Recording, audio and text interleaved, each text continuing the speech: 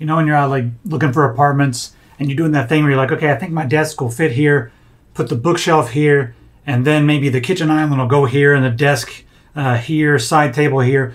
You're doing all that, and that's great when you're like looking at a lot of different places, but when you really want to narrow it down, you can't really just rely on what you think might fit, because what'll happen to many of us is we're going to get in there and start putting things where we thought they were going to fit, and we're going to quickly realize that it's not going to fit correctly, and we're going to have to adjust the way we live. We're going to have to remove some of our furniture, get rid of it, and change it out for different shaped or sized furniture. I have devised a method. This is a little floor plan that I created to help myself decide what's going to work for me and what's not going to work for me. You're looking at Photoshop right now, but you don't need Photoshop. I'll show you an easy way to do this for free on the internet. I've created all my furniture. Now this took a little while, but after doing this once, I can place this into any number of different apartment floor plans. It's really easy, and I'll show you how to do all that. But this allows me to like put things in there and see if they're going to fit, because I've measured everything and I know the measurements of the floor plan.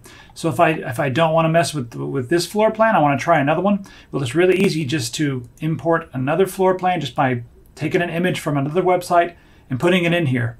And here's the other place. Let's see. Okay, king size bed over here, nightstand here. Is the elliptical going to fit in there? Oh, that's going to be tight. It's probably going to bump into stuff. Workout bench, just put it in the living room. Why not? So you can start rearranging stuff. There's my shelf. Rotate the shelf there. There we go. Put it on the wall. So you can do this with a few different places, and that'll help you narrow things down so you can really make the right decision when it's time to move. So let's jump in and create the grid and start creating our furniture. Before we get started, let's head over to HooKeys and unlock our copy of Windows. By using coupon code TS25, you can get 25% off these prices here.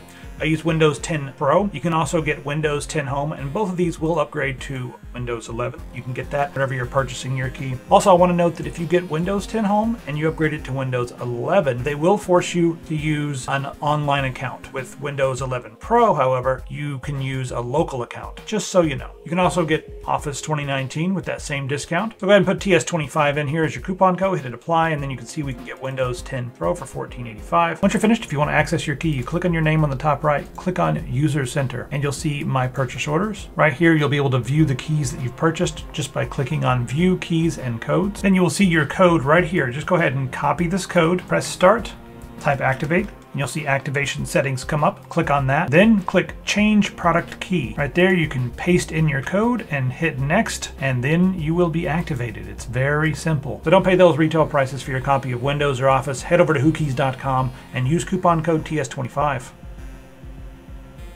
So let's hop in. This is called Photopea. It's photopea.com. And this is essentially Photoshop, but for free, and right here inside your browser. If you have Photoshop, you can go ahead and use that, but this is going to be very similar, so I'm going to do what I'm going to do right here. I'm going to go File, New, and I guess I'll just create a 1080p image. I don't know, 1920, 1080, and then I'm going to click on Create. There we go. There's our screen. Oh, that's bright. So, grid, yeah, we don't really need the background on there, but it's essentially Photoshop. And so the first thing we need to do is we need to get a grid. So I like to use this website, freeiconspng.com, to download a grid with a transparent background. And I also like this blue grid. It will not conflict with any of the black lines that we're going to have on our screen. So I'm going to download this PNG right here. There we go. Download it. There we go. Yes, yes, yes. I open that up in here. I'm going to copy it, copy that, and paste it in here. You may have to click on the layer to paste it, but there it is. So my idea here with this grid is that each one of these squares is 1 foot square. Now I'm going to hold on my Alt button, click on it, and drag away, and then I'll make a second one. And what I'm going to do is here is just like try to line it up. It doesn't have to be perfect. I'm going to try to make just a full thing here so we have a pretty good idea. If you need to zoom in, hold on the Alt key and scroll your mouse. There we go. As perfect as possible. That's good enough. So we're just going to make a grid out of this. It won't let you do, like, sometimes you're having trouble struggling, like I am right now, to like be able to grab this and move it. Make sure you're using the right tool. There we go. I think we're good enough right there. Now, hold on the Shift button and click on all these.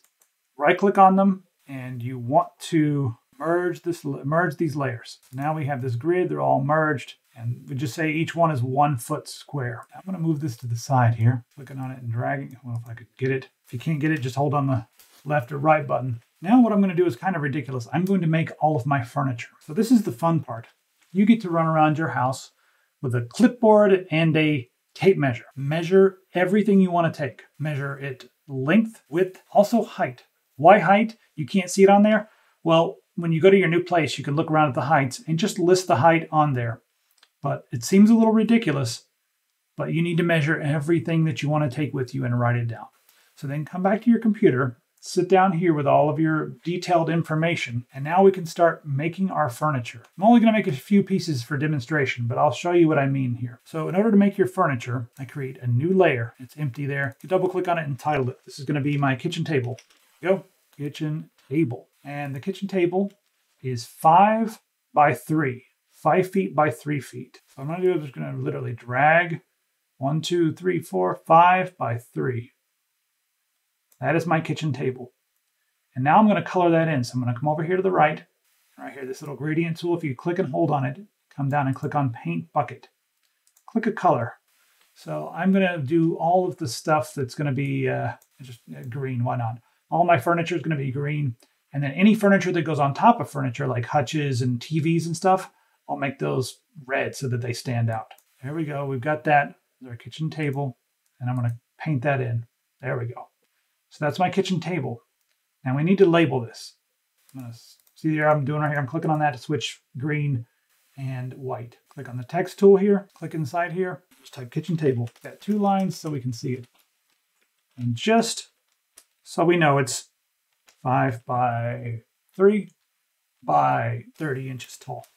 I like to put that on there just so I can know how tall it's going to be when it gets into my place. Now these two are on top of one another, but I need to group them together. So come over here and control click both of those so that they're both highlighted. Right click on this, and as long as it's correct, convert that to a smart object. Now those two things are linked. So if I click on one and move it around, it moves the whole thing around. Just going to put that on the side for now. So now we're going to do my desk, which is 5 by, that's 4 by 2. It's just a little desk, 4 by 2, computer desk. And then we'll get our paint bucket tool. Make sure to make a new layer. You don't want to be coloring in on the same other layer. That's a desk. Just going to call that my computer desk. Move that back over. Click inside here. If you don't have enough room to put like all the stuff, you can just put how tall it is. It's 29 inches tall. Because you can see how big it is, right? You know, just by how it is on there. Then click on these 2 layers again. Computer desk 29, layer number 1. And just create a smart object again. There we go. Computer desk, 29 inches. Click on the moving tool over here on the top left. Move that over here. It's now out of the way. Click on the selection again. Control D. Now let's do a couple of side tables. These things, I'm not going to have enough room to like put the numbers in there. But there it is. Just 1 by 1, a little side table. That's just a side table. I'll title the layer over here, but we're not going to have enough room for text. Double click on it a couple of times. There we go. Double click on it. And guess what? We have 2 side tables. So click on your movement tool over here. Move it around. Hold on the Alt button. Click and drag. And now we have 2 side tables. They're on the same layer, so you may have to cut one out. Like this. Just cut one. Control X and Control V. Now we have 2 layers. This is side table 2. All right. There's 2 side tables. And you got to keep on going for all your stuff. Let's also do a couch, futon couch, 5 by 2.5. Just kind of get it as close as you can right there. There we go, 5 by 2.5. That's my futon couch. Make a new layer. Make sure you got the green selected. Click on your paint bucket, paint it in. Rotate that back around. Get out my text tool. Click on this, and I'm going to type futon. I can see how tall it is. I know it's 47 inches tall. Bring these 2 together now. Control click, right click.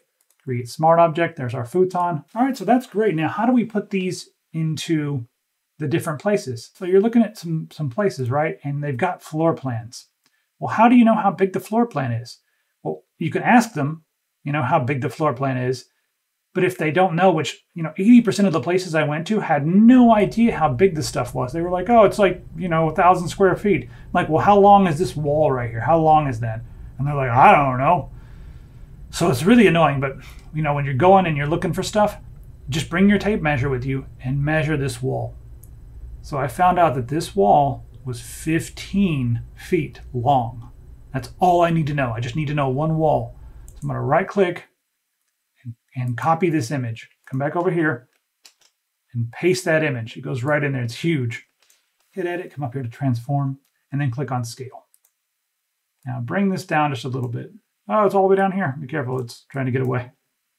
If you're someone who's a pro at Photoshop, you're like, yeah, I know Control-T, but it doesn't work inside your browser. Control-T will just make things weird.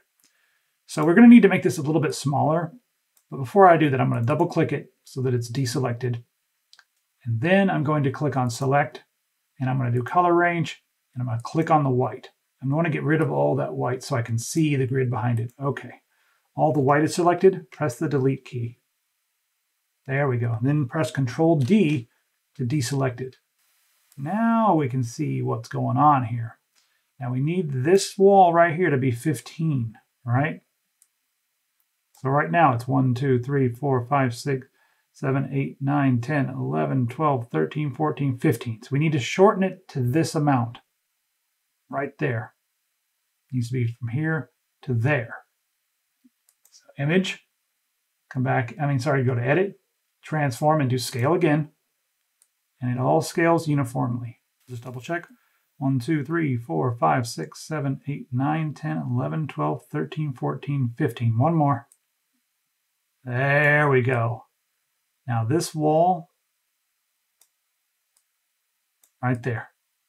Now this wall is 15, and since we've scaled it uniformly, all the other walls are going to match up.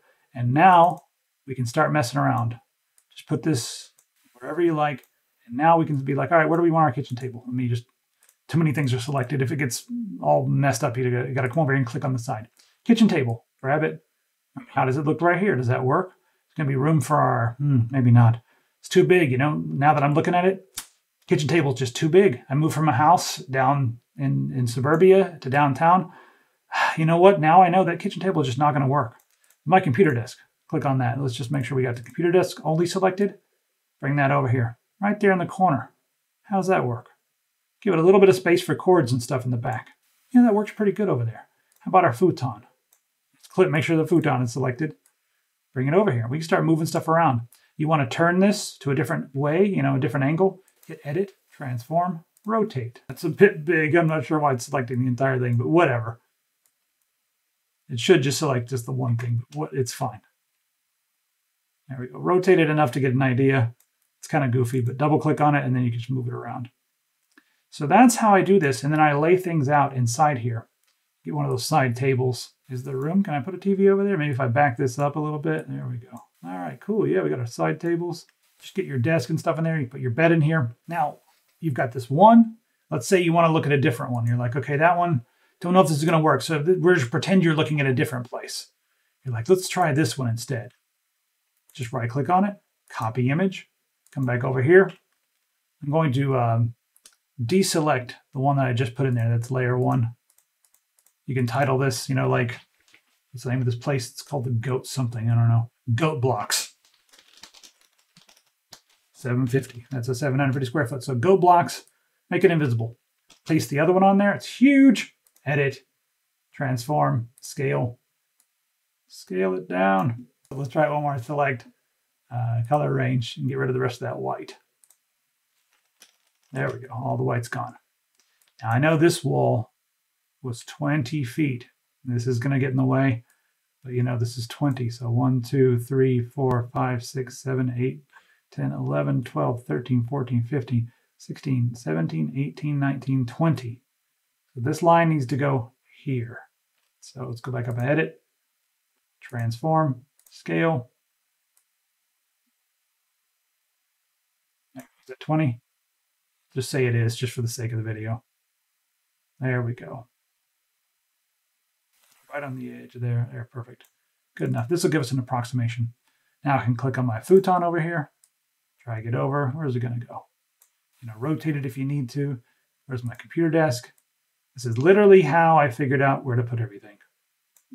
Just like this. Side table. There we go. You know what? Hey, the kitchen table can probably fit now. Put it over here. It's basically a video game at this point. With that one. Yep, side table 2. Cool. Now we can lay things out. It's going to be annoying, and you'll end up filling this area up with all your different possessions.